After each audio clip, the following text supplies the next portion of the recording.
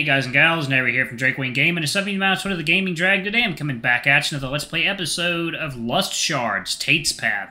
So yeah, let's go ahead and jump right back in. I'll save the Patreon stuff at the end of the video. Anyway, alarm chain, you were up, and let's go. Alrighty. The cat brought some sleep poison antidotes, made by Oliver just in case. Soon, yet another genius idea hits us, to fly on the broom just above the ground so our steps don't make noise.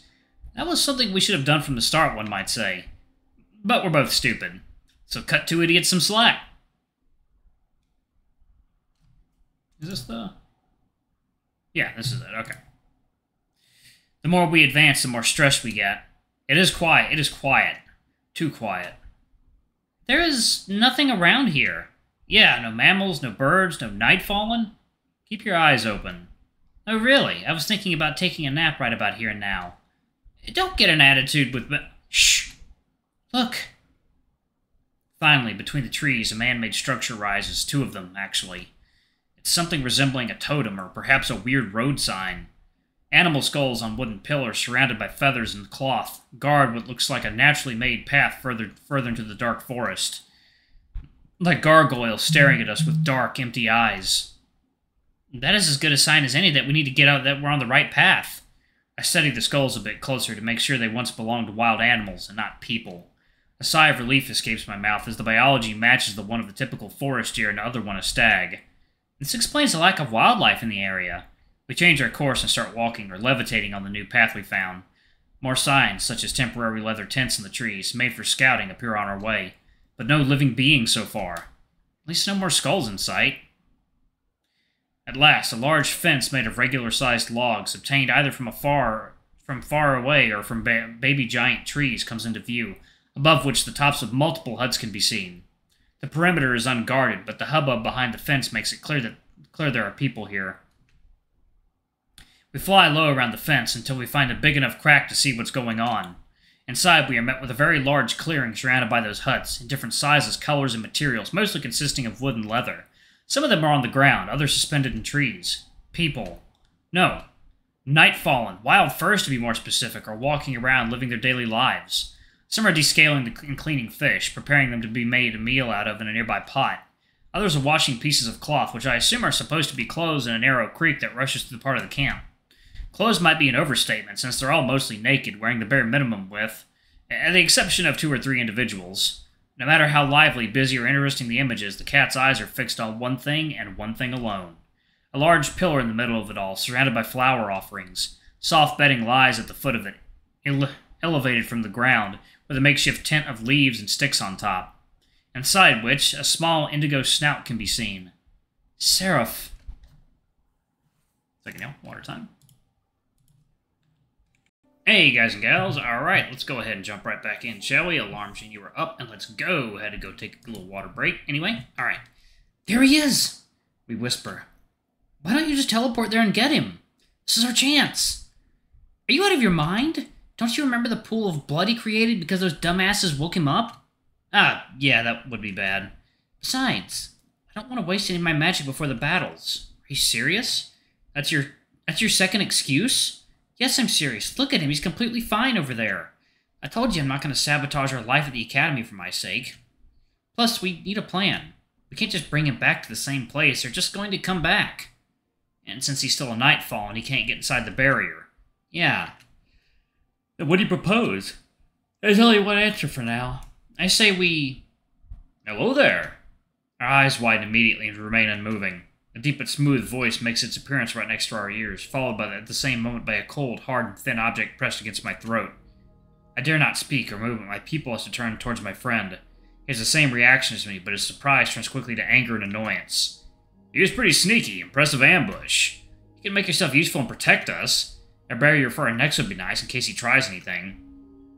Sure, let a demon of destruction, lust, and chaos use protection magic. I can kill him before he can react if you want. No, just make sure we won't die. Fine, your death would definitely be an inconvenience to me. Because he's touching us both, there's no way we can teleport away and be safe at the same time. A spotted snout gets closer from in between our heads, making it easier to see with the side of my eye. I apologize for the rude welcome. Just wanted to make sure not to startle you, so you don't immediately blink away. I'd say you startled us more this way than with a regular greeting. But it worked, right? You're still here. It's not like we have a choice. That is true, but I do. And now that both your lives are in my hands and I can end them at any moment, very welcoming indeed. Will you promise not to run away when I let go? It should be proof enough that we don't want to bring you any harm, since there won't be any better opportunity than this to do so. Yeah, we get it. The cat lets go of my hand with little resistance on my part. Thank you very much. The knives are removed, together with a small fur patch cleanly cut by the blades. The man takes a few steps back as we both turn to face him. Oh, hello there. My friend beside me is still clinging to his sour expression. He clearly didn't like being taken by surprise. I once again apologize for my threat. I hope you can find it in your hearts to forgive me. He bows to us deeply. To be fair, although my heart was racing when he first appeared, it's true that I don't feel even a tiny bit threatened, since what's deadlier around here than having a knife pressed against your neck? Not to mention he has a very calm, polite, and even joyful attitude. Ignoring his well-defined muscles and size, I feel safe around him. I don't think so. Don't antagonize him, please. That is a shame to hear. He looks genuinely sad. I forgive you. My response was automatic, but at least it made him light up a little. Can't say the same about the cat's needle-like stare directed towards me. Second now. Water time.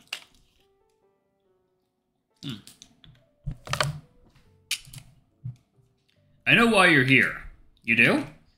Then you know we have problems to solve here. He nods. You must be the one that found Kivathi.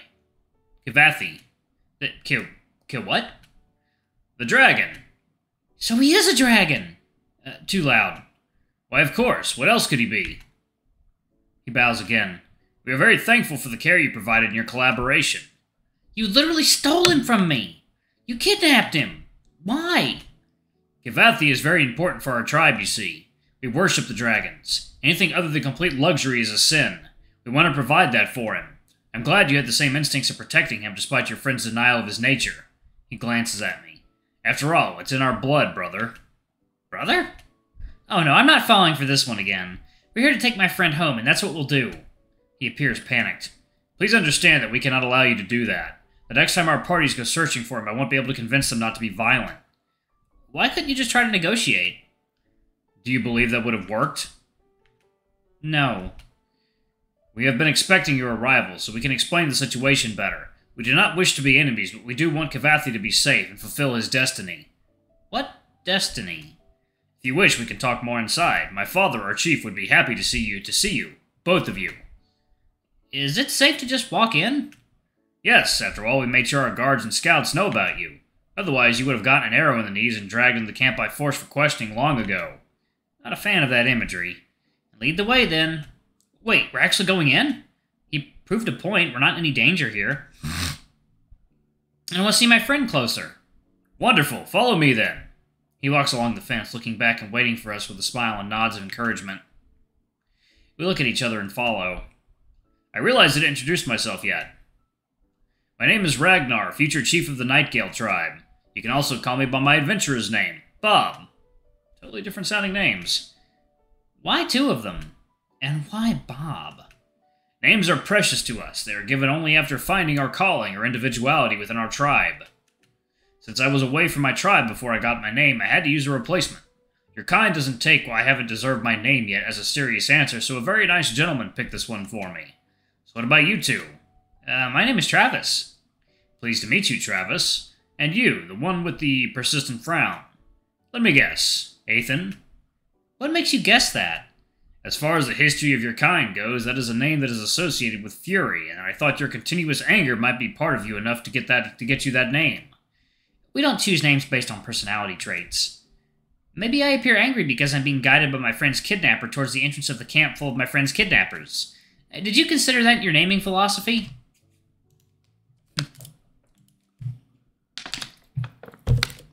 I have not. I'm sorry, may I ask your real name in that case? I'd rather keep that one to myself for now. I understand you must value names as much as we do. I guess. Why Bob, though? Here we are. Two people are Nightfallen and stand atop two low towers on either side of the main gate and give a signal for it to open as soon as they spot Ragnar. Ooh, pretty village. As we step inside, I notice that this whole part of the camp is very welcoming looking. The tall fence is only visible behind me, and the rest is obscured either by trees, huts, or is simply too far away to see, giving the whole place a very open vibe. Additionally, the other Nightfallen here either pay us no mind, as if they knew we'll come by, or even approach us happily. Oh, hello there. They exchange some words with Ragnar before extending their hands for a shake, which we both accept out of politeness. Although handshakes are not the only way they greet, apparently. Hey! Get your paw off my ass, you perf! No, stop! Bob, tell your child-stealing weirdos to get away. Zenvak, Helgulda. Dula, Migima. Forgive us. I thought I told them to keep your usual traditions out of your way, but some didn't get the memo. He squints his eyes at the handsy Nightfallen, which moves back, chuckling awkwardly. Yeah, okay, can I see my friend now? Gavathi is right this way. Not much guidance is needed, since the flowery pillar was always in sight. We just want to keep close to Ragnar. For safety reasons at first, but now I'm just enjoying the view. Never knew how mesmerizing spots can be, and those hip and shoulder movements paired with the tail swings, contoured muscles, and big smile. I should try to snap out of it before I drool. To be fair, I am in a camp full of sexy monsters that resemble people the most out of any species of Nightfallen out there, so can you blame my lust? Here he is. Oh, don't get too close now. Waking up would be a big mistake. Yes, I know. Unlike the smartass you sent to get him yesterday. If it makes you feel better, he lost 2 fingers in the process. It does, just a little bit. He gets about 10 feet away from the little tent where the wyvern or dragon is sleeping, then sits down crisscrossed, watching attentively, not making a sound or movement. I think he'll be at it for a while. Can you blame him? He gestures for me to follow him, a little way off, and I do just that. I presume it's so we just don't have to talk about it right in his ear's reach. I do feel bad about our approach, I really do. But it's one of the things I just had to agree with my father about. That your town's people like Nightfallen even less than the towns I've been in. So we couldn't just knock on your door and ask for our deity back. How did it end up randomly in the woods anyway? Beats me. The egg was never in our possession, so I can't tell.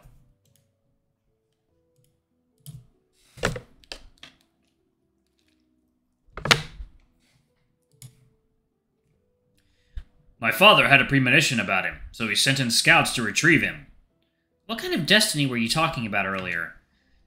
It is said that each tribe of the night will be led someday by a powerful dragon that will make our lives easier and help us defeat an enemy threatening us. At least that's what the chief says. He's been obsessed with the idea of protecting the tribe through whatever means necessary. You do know that dragons went extinct long ago, right? Isn't your kind worshipping hundreds of different deities you've never seen before and have no proof they ever existed? Yes.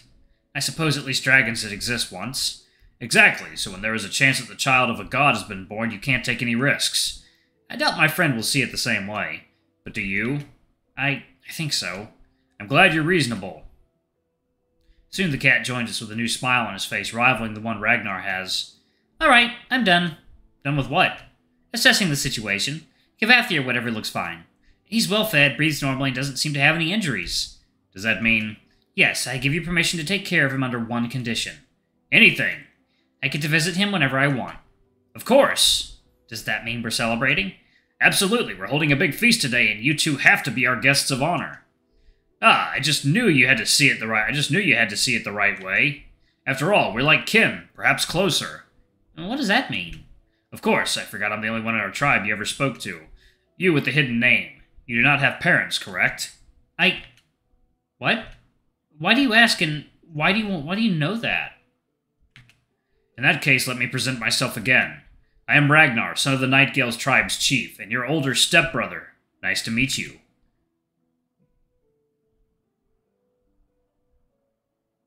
Okay, I am going to pause it right there. That seems like a good enough spot to pick it up in the next video.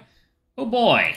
Alright, thank you all so much for watching. Don't forget to like, comment, subscribe, ring that notification bell, and check out our Patreon if you can. It always helps. Before I go, I'm going to give a quick shout out to our lovely bronze tier patrons. Thank you all for all you do for the channel. We greatly appreciate your support. Thank you to our silver tier patron, Cade Silverman. Thank you for going a bit above and beyond. It's greatly appreciated. Anyway, if y'all want to get your names in the credits, get access to all of our Not Safe for More contents as little as $5. Alrighty, I love you all, and I'll see y'all in the next video. Bye-bye!